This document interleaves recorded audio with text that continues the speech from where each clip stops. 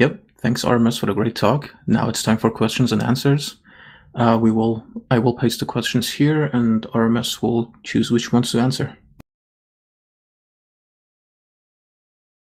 Please don't post a lot of questions in the Mumble chat and fill up the buffer. There's a limit to what I can see on the screen, so make sure it's visible. Don't get too far ahead. Sure, I will only paste 1 or 2 questions at a time.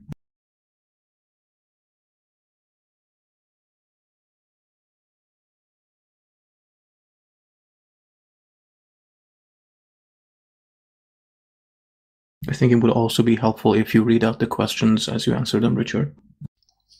Okay.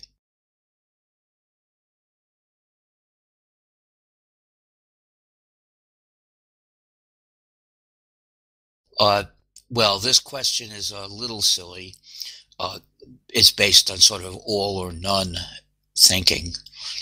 Pragmatically, how are people that buy into these ideals?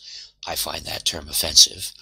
And especially those that build the software meant to live/thrive, short of renouncing many of the luxuries of modern life. Oh, this is basically, it's repackaged standard. You'll die if you don't write proprietary software. But most people in the world don't write proprietary software, and that doesn't kill them. Whatever you do to make money, if you're reasonably well paid at it, which if you're working in software, I hope you are, that enables you to have a lot of time to do something else, like write some free software. Even supposing you find no way to make any money from the free software world, but that's just a worst case. And for a lot of people, the life they find isn't the worst case. So I think it's basically, the question's an exaggeration, and we don't need to worry about it. There are many businesses which do hire people to write free software.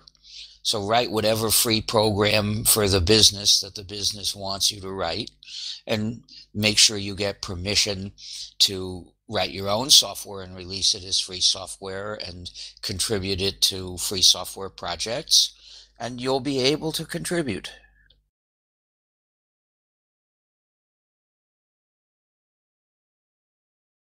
In addition, one very big part of the software business is custom software development for a client, one client at a time, basically.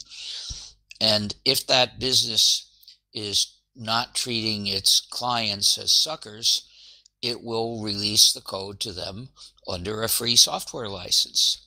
Okay, there you are. You're getting paid to write free software. Perfectly ethical.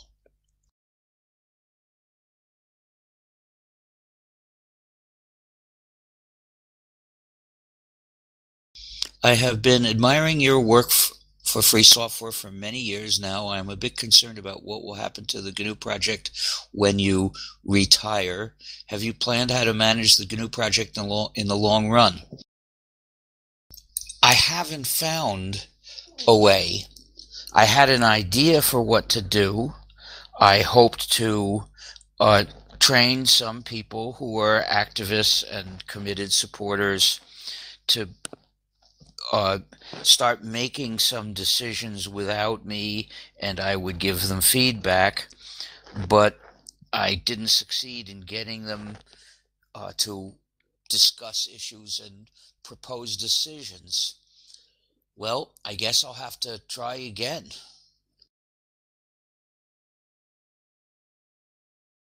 Over.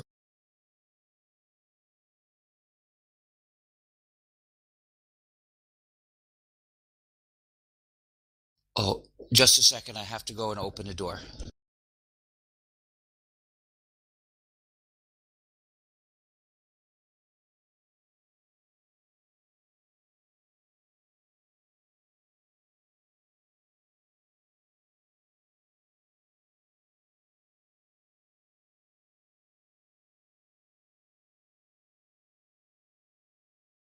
In response to your aversion to JavaScript support in Emacs in the same way that to revolt against the non-free spirit in software development, one has to develop software, and that to fight non-free compilers, one has to write a free compiler. Can you fairly consider rejection of JavaScript as a tool conducive to improving the state of free JavaScript? There's a fundamental confusion here. The problem with JavaScript is not comparable to the problem of non-free C compilers or whatever, or C++ compilers or Java compilers. This is a totally different kind of issue. The problem, we have free Java support. Free browsers have, free JavaScript support. Free browsers contain that. That's not the issue. The issue is, what about the programs you're going to run? If you're talking about C, well, if you're going to run a C program, it's because, and compile it first, it's because you got the source code. Probably it's free software, or else it's some private project, internal project, and there's no particular danger in that. If JavaScript were just like that, there'd be no particular danger in JavaScript either. The problem is that hundreds of thousands of websites, or is it millions, are sending JavaScript programs to their visitors who don't even know what JavaScript is, who are not programmers, who have no idea what's going on. So these programs are usually non-free. They end up in the user's browser. They run.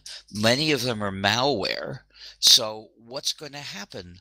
Basically, JavaScript is a platform for websites to mistreat users. I know it can be used in other ways, but socially, the existence of those other ways makes little difference. The important thing about JavaScript is the danger that it creates.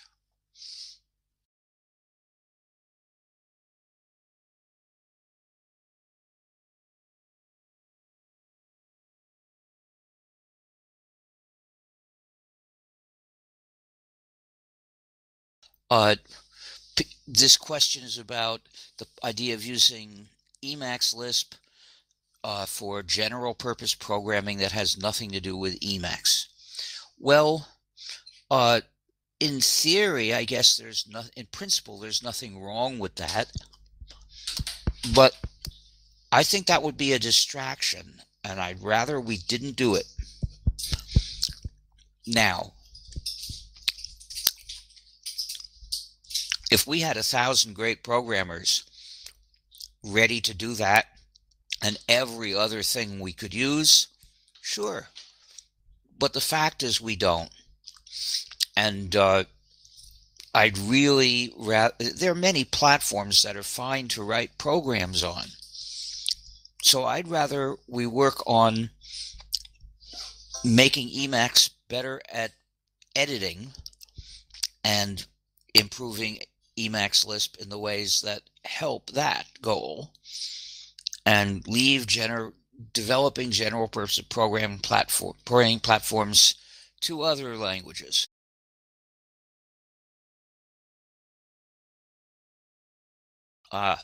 Could I give a list of the specific medium-sized jobs necessary for WYSIWYG editing? Well, I can't really. I don't have a list of one, and I'd really appreciate it if people started putting together such a list. But if you look at every feature that LibreOffice has that Emacs doesn't have, I think you will get a list. Now, maybe some of those are not that important. Maybe only a subset of them would make the list of really important ones. But I think that will give everybody a start.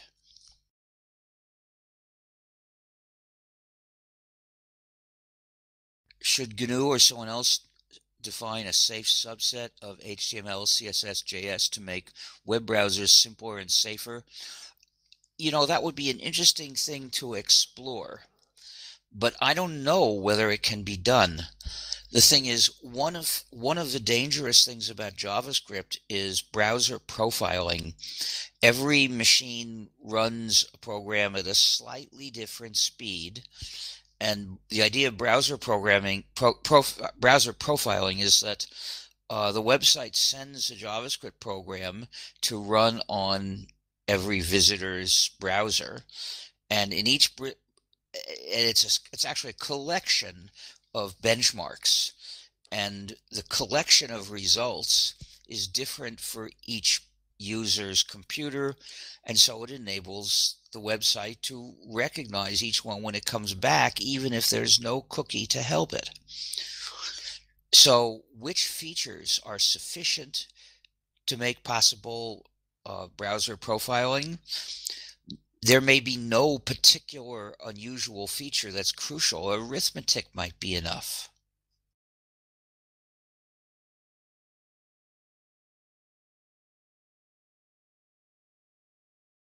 How can we ensure the continuity of an understanding of the more arcane parts of source code and increase their evolvability, notably with regard to display, single threading limitations, etc.? Well, single threading is a very specific thing, and the furthest that I've bothered to think about it is how can we enable easily multiple Lisp program threads to be running in parallel? But if you're talking about multi-threading in display, I don't know if that even helps. Of course, my machine doesn't really enable me to run multiple threads in a single program, so it never mattered to me. Basically, now development of a display code not in regard to threads, well, that's more feasible. But the thing is, it's generally, any new feature is likely to require changes in the buffer data structure to represent the use of the feature, and I think that's going to be the hard part. So display won't be the hard part, and it won't be the first part. The first part is figuring out how you're going to represent a buffer with a certain display bell or whistle in it. And once you've worked that out and worked out how it's going to work well in editing, then I think you'll be able to figure out what display has to do to handle it. Of course, you have to decide that data structure, thinking about how display is going to handle it efficiently. If the data structure is bad, it won't be possible to display efficiently. So you need to think about that at that stage, but the actual work is working out the data structure and the editing to handle it.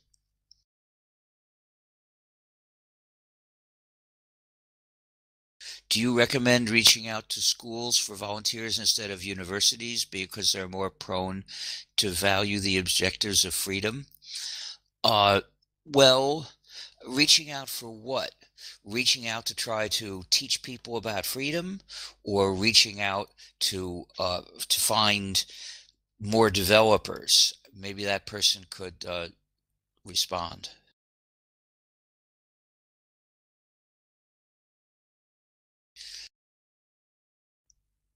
Is there any problem or disadvantage in using the GNU AGPL for non-network software like Emacs packages? I don't see one.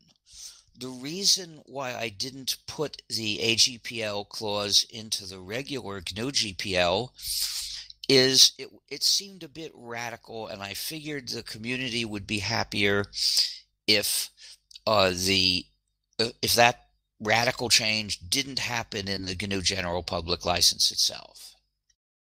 I would like the person who asked the previous question to respond to what I said so I can get that answer and finish answering his or her question.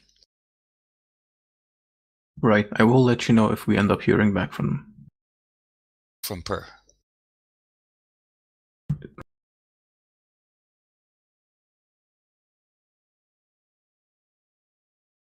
Is there a list of Emacs issues which can be solved by programmers with different levels? I don't know of one.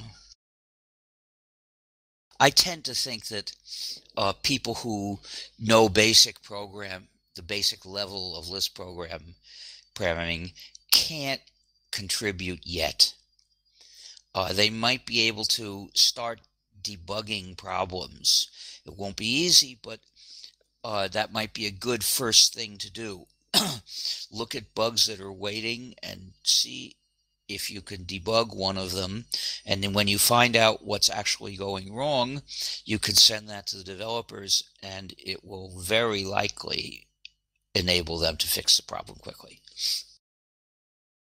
And in the process, you'll learn a lot about programs and how programs are actually written, how to understand the code you actually come across. With features like org mode and enriched mode, it seems that Emacs is getting closer to the goal of WYSIWYG. Well, it's got somewhat closer, but it has a very long way to go. I mean, if you compare it with something like LibreOffice, you'll see how long a way there is to go.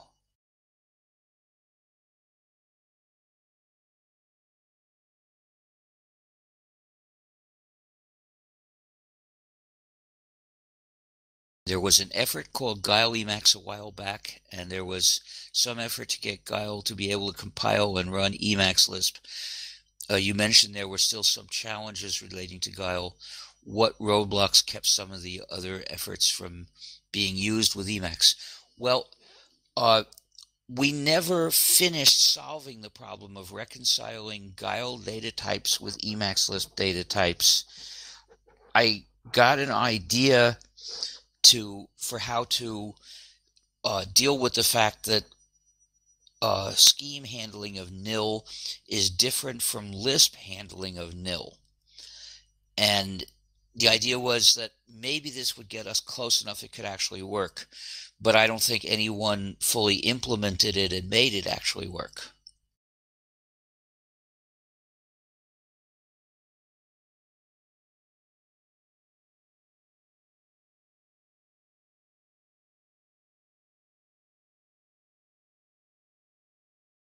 What do you use Emacs for beyond editing? Well, I use it for reading and writing email. That's what I mainly do. That's what I do most of the day. I could, Amin, should I sing my song? Sure. I've been answering my email all the goddamn day. I've been answering my email 'cause my work gets done that way. Can't you feel the fingers aching, typing till early in the morn? Can't you see the letters blurring? It's just an ad for porn. You can see how out of date that song is, because we don't get ads for porn much anymore. Thanks for the performance.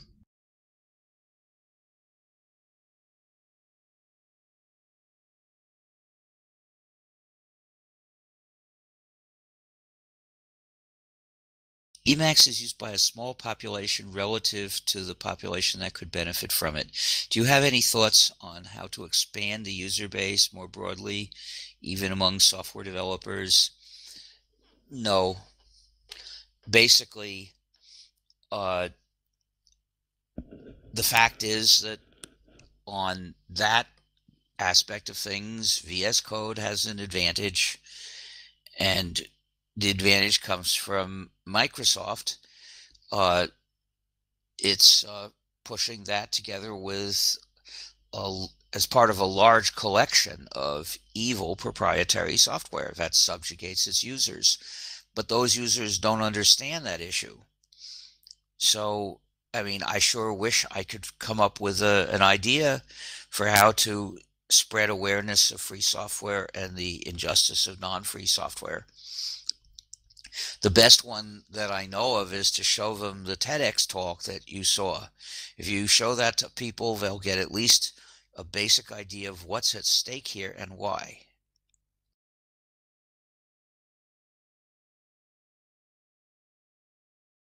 Would a namespace system similar to Common Lisp packages but without use work in Emacs?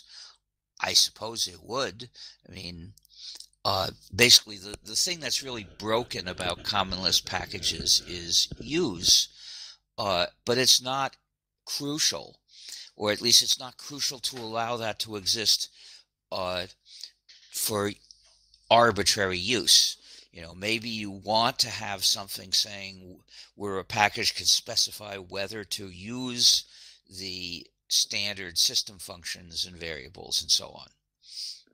But there is a drawback to Common Lisp packages, which is that all of the aspects of any given symbol have to go together.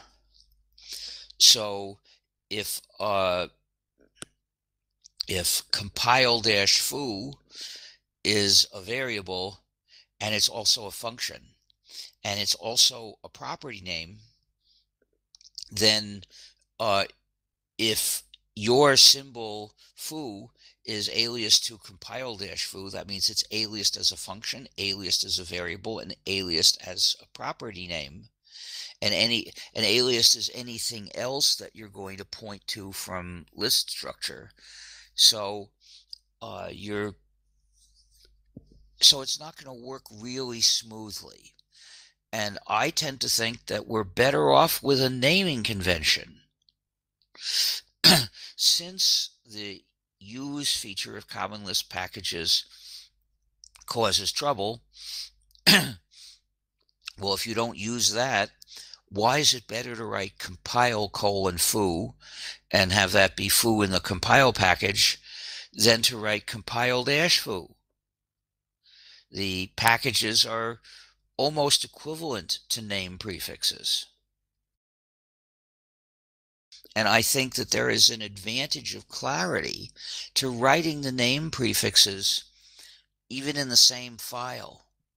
That abbreviation, which is meant to just shorten the code and make it simpler, look simpler, I believe doesn't actually help.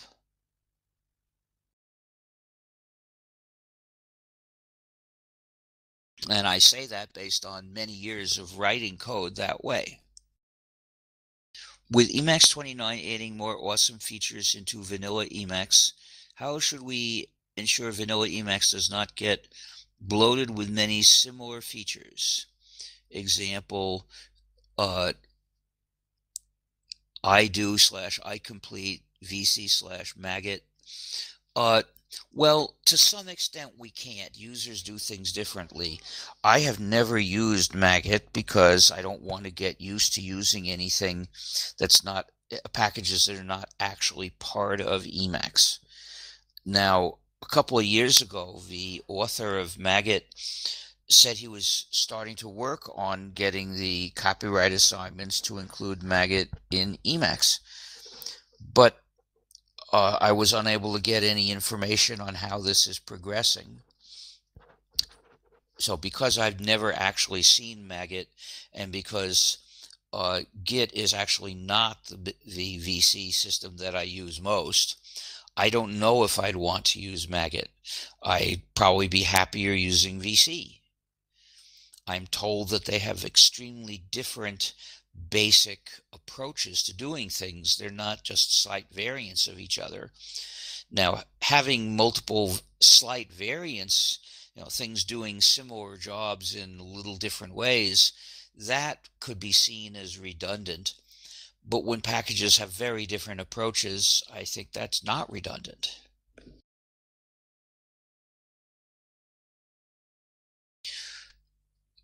Clarified version of earlier question. Do you recommend reaching out in schools for volunteers for both advocacy and development instead of universities? I think that you'll find few people in high schools. I think the question when it says schools means high schools. I think you will find only very rarely someone in high school who is good enough at programming to start actually developing things. Once in a while, I guess. As an activist, I think somewhat more often. But the main thing is, do you know how to have a rapport with high school students? If you do, it would be a great thing to try.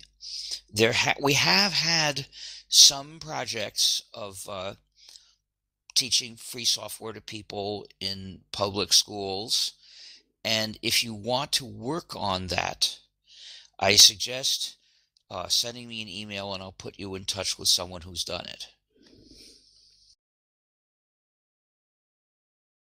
What was the thought process behind making Emacs Lisp dynamically scoped? It was easy. I knew perfectly well how to write a simple, small Lisp interpreter that was dynamically scoped. And small was absolutely necessary at the time, because I was trying to make it able to run in a machine whose total address space was 1 megabyte. So the code had to be small. Why did I implement if and I believe not cond? Why did I implement or and not unless? Because you didn't need those others. You could write your Lisp code with a smaller Lisp interpreter if you didn't have those other convenient traditional standard parts of Lisp. So I stripped Emacs Lisp down to bare bones. Of course, nowadays that's not necessary anymore. Emacs used to be criticized as 8 megabytes and constantly swapping. And someone pointed out to me 10 years ago that if something's only 8 megabytes, it's not going to swap at all anymore. It's hard to pick up Emacs if you do not speak English. Can something be done to address that? Well, what do you actually suggest? Is it the documentation? Is it the names of commands? Is it the doc strings, or is it the manual, or both? Is it the messages that Emacs displays? I mean, each of these is a different issue technically. Now, the easiest thing to deal with would be the messages, because in other GNU packages, we have a system for internationalizing messages. It's hard to adapt it directly to Emacs because it's designed for programs, tools, or applications that have a fixed set of messages to display. Emacs doesn't. You load in a different Lisp program, it's got a different set of messages. How exactly do you want to handle this? Well, but it could be done.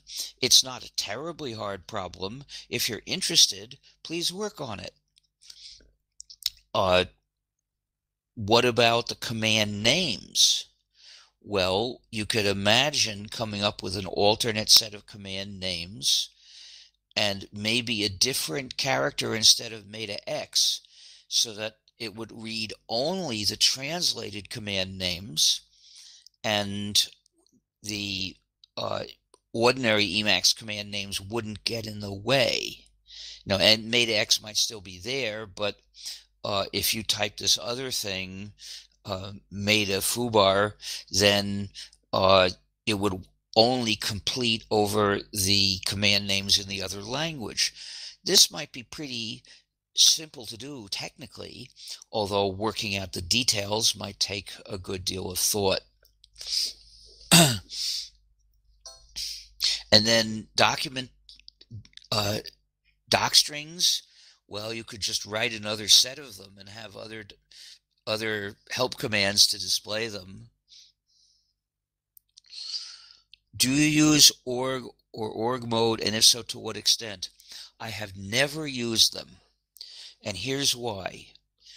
I think that the design process of org mode went awry, not at the very beginning, but at the next stage.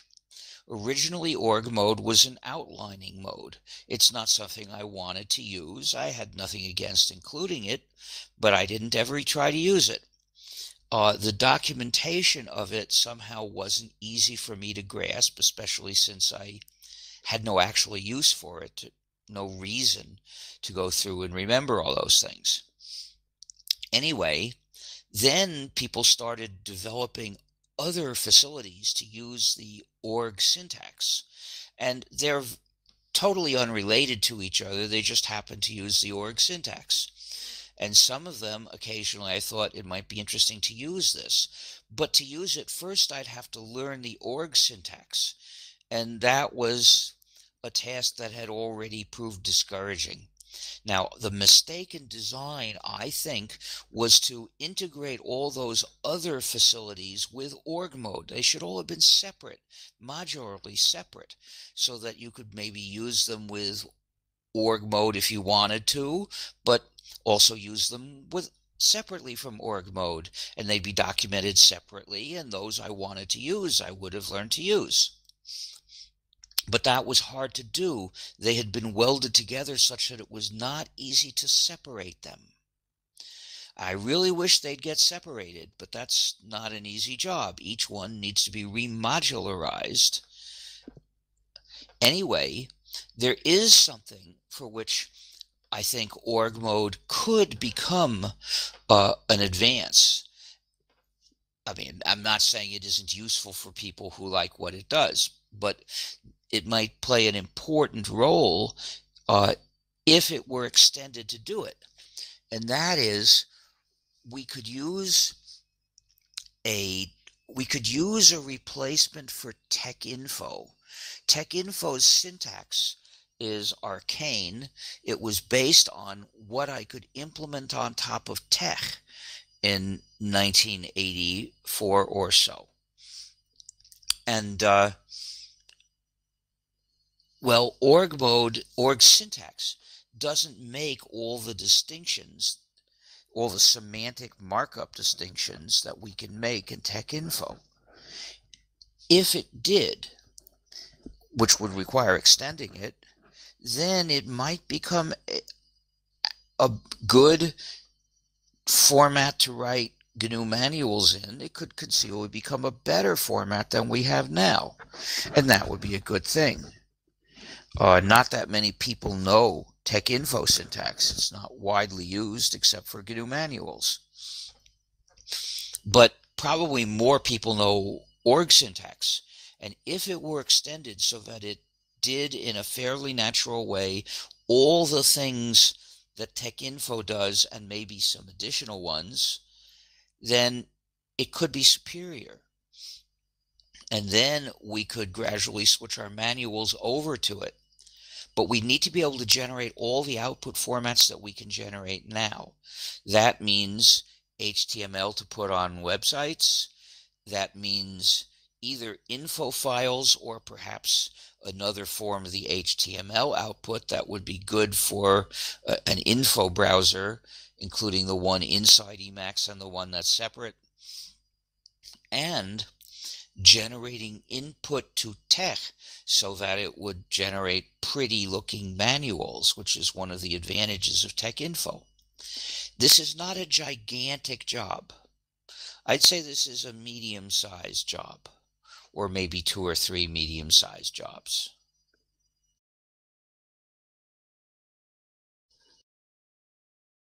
What do you have in mind for more modular Emacs development?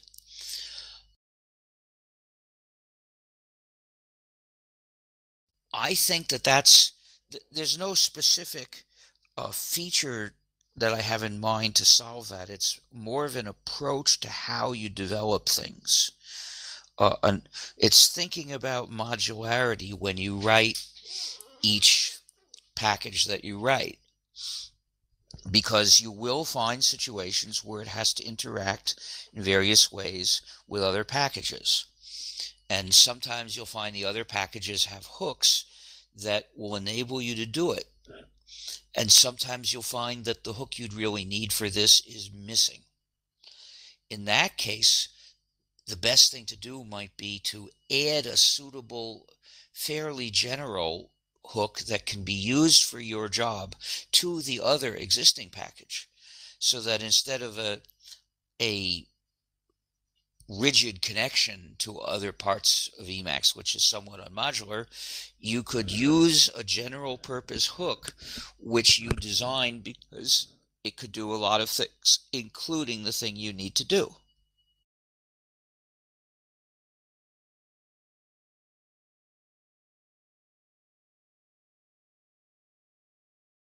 Might be interesting to reframe the school question. I think it is related to the first part, how to bring Libre software into schools. For example, my entry point was LaTeX in school. Well, it's okay. I don't see anything wrong with that. By all means, if it works. Now, my naive, perhaps, guess is that it wouldn't arouse much interest, because I suspect most people would rather use a WYSIWYG text editor than a text formatter like LaTeX, any text formatter. But if your experience is otherwise, go ahead.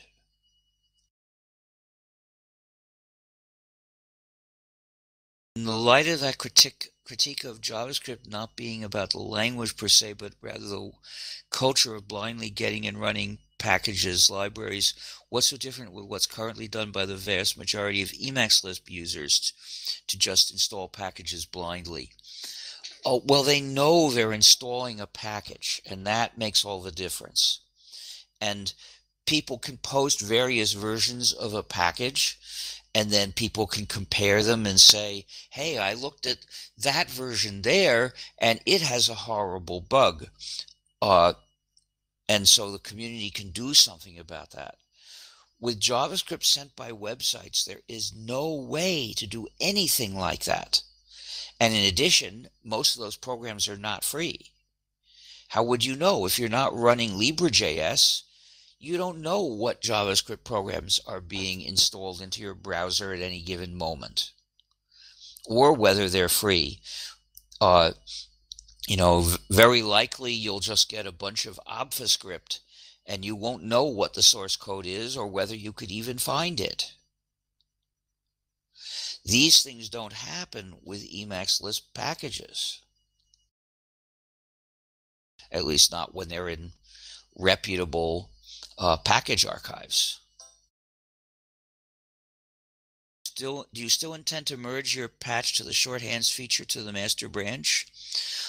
Yes, but I've seen that something needs to be done with the doc strings, because s.el mentions in its doc strings the function names used in s.el, and the Magnar's string library that works just by renaming those symbols really would want to alter the doc strings too. And now that there are multiple ways of doing that, one of them maybe is to edit the s.el source file so it'll do the right thing in either case. That would need a new docstring construct. Well, we've added many docstring constructs. We could add one more. It's not that hard a thing.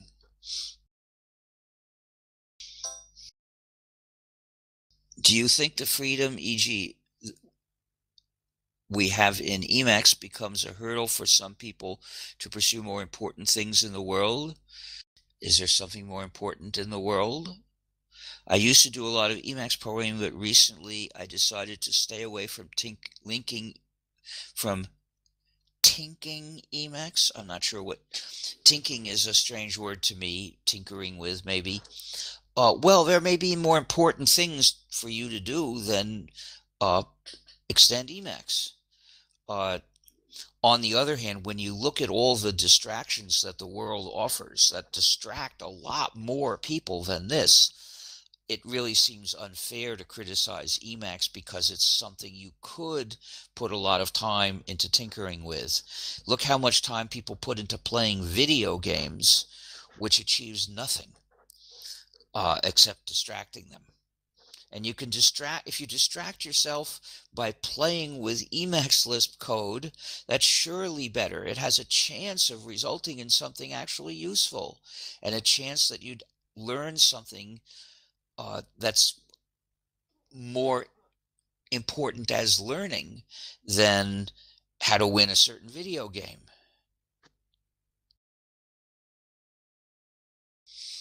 Questions about software freedom. How does it apply to software that are art/media experiences like video games, in your view? Well, I'd say that a video game typically is a collection of things, some of which are programs and some of which are art. And so once you analyze the game in that way, if you agree with my ideas about what the moral rules are for each of those categories, you can apply them separately to each thing in the collection. Programs are operational. They do things for you, and anything that does things for you should be free.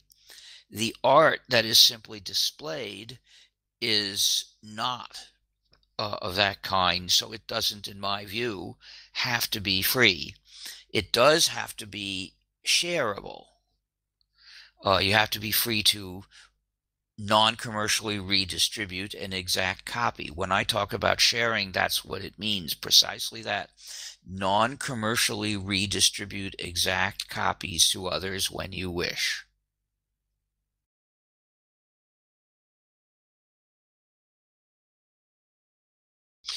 How would technologies like WebAssembly fit in this with the JavaScript issues?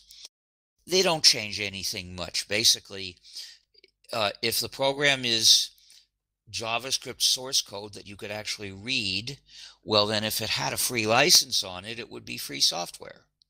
And if the free license is indicated in the standardized format that LibreJS understands, it would actually recognize it as free software.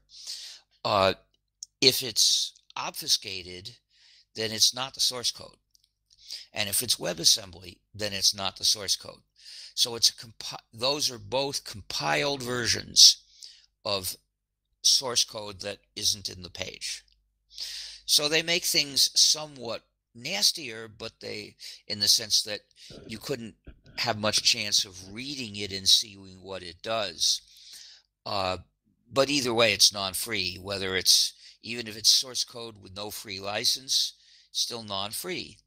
If it's a compiled version rather than source, that's a little further away from being free, but further away from being free doesn't make it worse. It's equally bad. If it gets further away from being free, that means the work that you might have to do to free it is more, but it's not worse. Non-free is bad.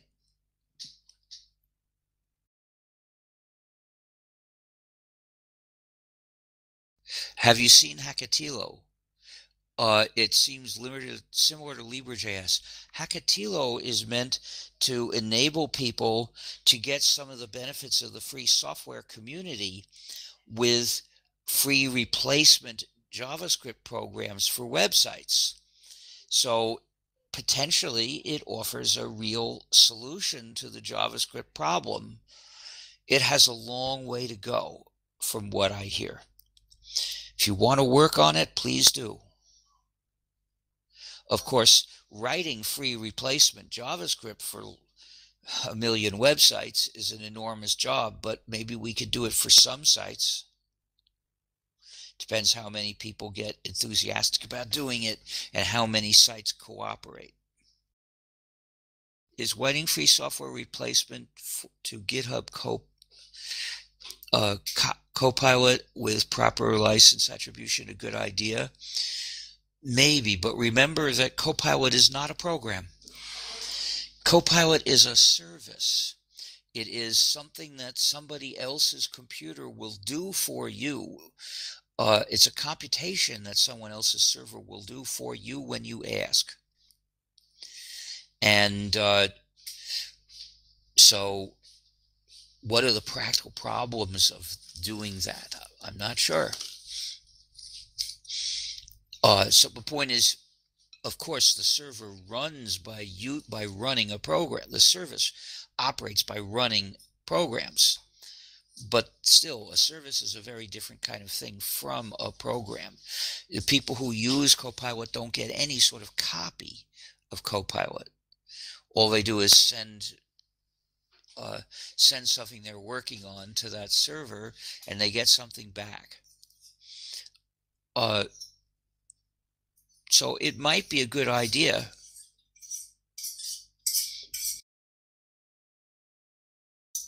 Do you have any suggestions for helping prospective contributors streamline the copyright assignment needed to contribute to Emacs? I don't think that's needed. Basically, the copyright assignment itself is pretty easy and doesn't take very long. What is sometimes harder is the copyright disclaimer, the employer disclaimer, where your employer, if you're employed to program, or if your job includes programming or could include programming, we want to be sure that your employer is not going to say that you had no right to contribute that to any program because it belonged to the employer all along and you broke the rules and the project you contributed to is shafted. Well, we are working on some simplifications to that text in the hope of making it easier to get companies to say yes to it. But fundamentally, they've got to say yes to it.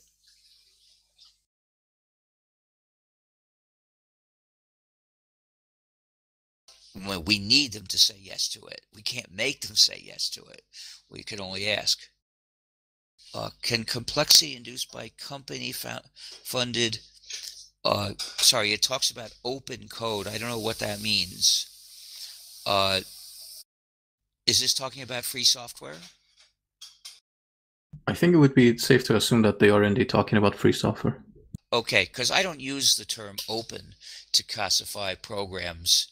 I'm not a supporter of open source, and I never was. And the reason is very important. I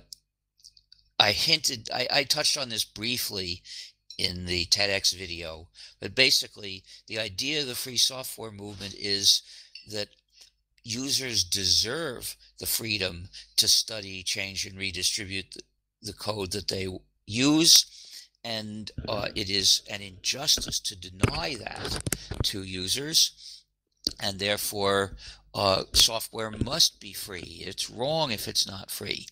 Well, the people who created the idea of open source about 14 years later, they wanted to avoid bringing up that question. And they more or less succeeded. When people talk about open source, occasionally that question is seeped in from the free software community, but most of the time it never occurs to them. They simply take for granted that it's legitimate for a program not to be open. Well, that's missing the point that I consider most important. So whenever I talk about this area, I talk about it in terms of free, libre, freedom respecting software. So, can complexity induced by company-funded free code become a problem when the company pulls out, leaving the code potentially unmaintainable? Well, I'd say overcomplicated free programs which don't have community contributors can fall into that problem. But it's not limited to programs developed by companies, I think.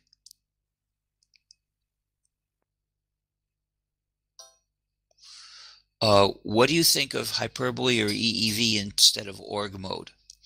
Well, I don't actually know that much about either of them. I don't know what EEV is.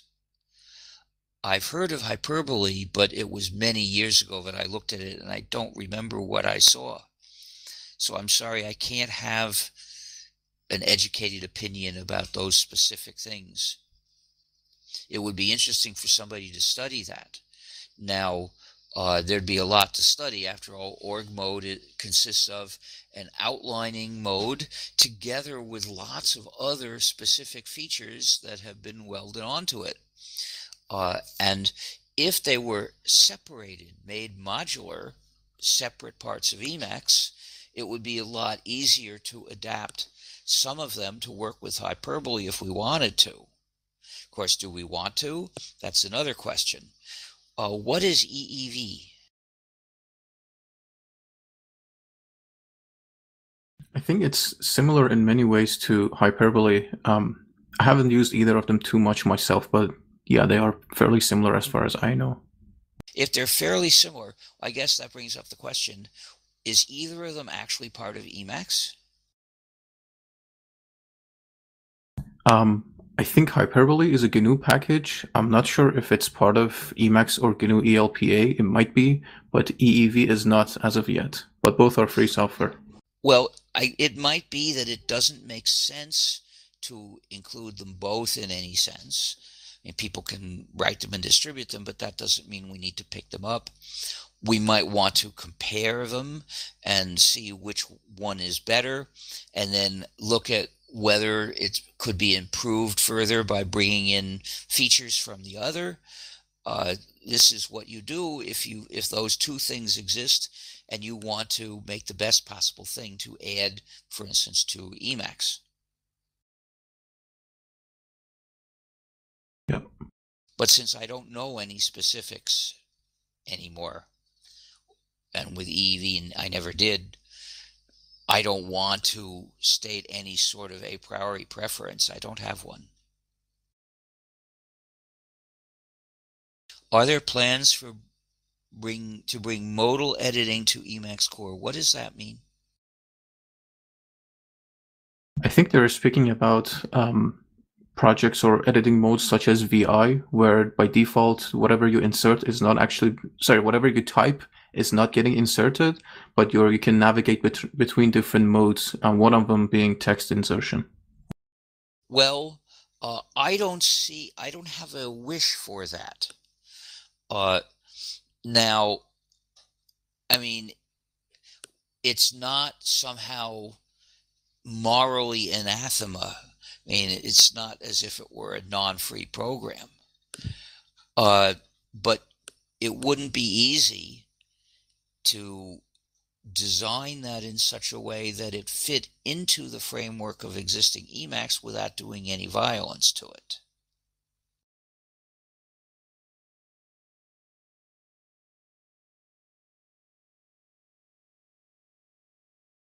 What is your opinion of the current state of large machine learning models? Even if the model is released under a free license, it cannot be modified in a meaningful way. I don't think that's true. A person who was in the field of machine learning told me that you can modify it. You can modify it by starting with what you've got and doing some further training, and you don't need, I'm told, the previously used training data to train it to modify it. Based on that, I concluded that the trained neural network can be treated as source code. And after all, it's not made from any other kind of source code. So in some sense, what else could the source code be?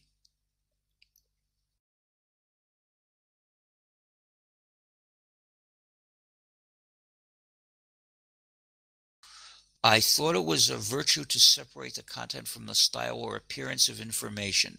Part of being free is also to view information in the format you want. Does your WYSIWYG idea erode this virtue and lead to more thinking, perhaps undue thinking about style over substance? Well, I don't know. actually. I know that in LibreOffice you can make named styles and you can apply them to parts of the text, and later on you can change what any given named style means in terms of appearance. So is that enough independence of appearance from semantics? I am hardly a power user of LibreOffice. I've come across that feature. I've never used it. All the only things I write with it are pretty simple.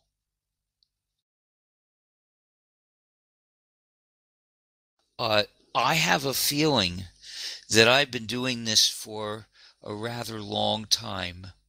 Do you recall when I started answering questions? I think it was something like an hour ago. Yeah, I think so. About an hour or 45 minutes-ish. Well, then I'll do a few questions more. Do you ever dabble Thanks. in retro computing? No. I decided it's a waste of time. It basically would be tinkering that would not develop anything of any importance or use.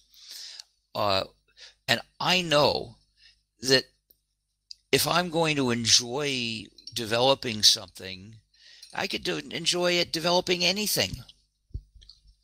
You know, I'd enjoy just as much developing something that I think is needed right now for non-retro computing as I could enjoy working on retro computing. So I decided never to let retro computing distract my attention from useful computing.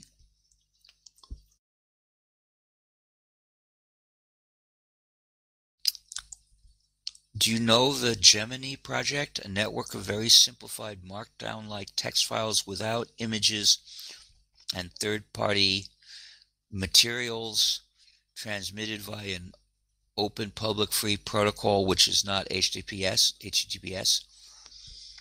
I don't remember if I ever heard of that before. Sorry, I have no opinion about it. But I think that the lack of images will turn out to be a considerable drawback.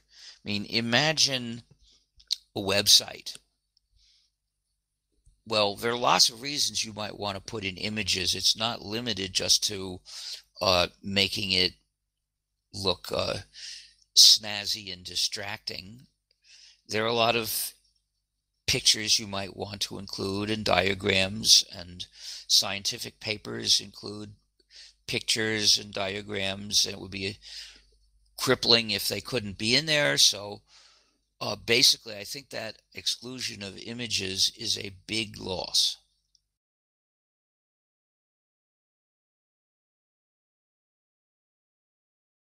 Thanks. I think that's so far all the questions I see on the pad, but let's give it maybe another minute or two if people have any other question or two to get in before we call this close.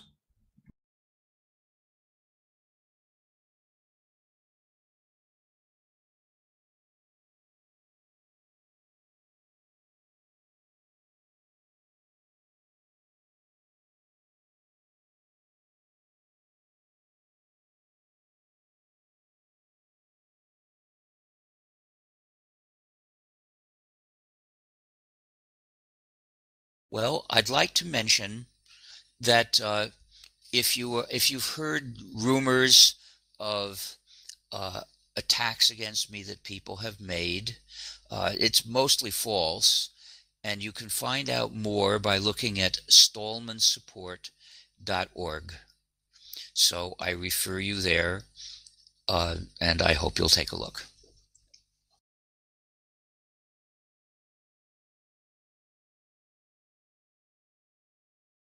Yes, thank you. All right, I think that's pretty much all the questions that we have. Thanks again, Richard, both for your great talk and also for taking this much time answering so many questions. We really appreciate it.